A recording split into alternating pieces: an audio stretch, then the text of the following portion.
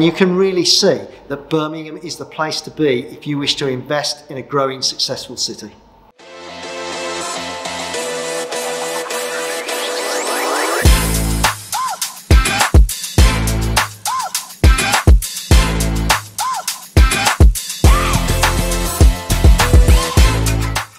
I'm Ian Ward, the leader of Birmingham City Council, and will be attending UKREiiF this year, when I would love the opportunity to speak to developers and investors about the billions of pounds of investment that's coming into Birmingham over the next 10 years in what is our golden decade of opportunity, beginning with the Commonwealth Games last summer and ending with the arrival of high-speed rail at the end of this decade. High-speed rail itself will be the catalyst for several £100 million of investment in the city, and when you put that alongside the investments we're making in Perry Bar in the north of Birmingham, on the wheel site at the edge of the city centre, then you can really see that Birmingham is the place to be if you wish to invest in a growing, successful city.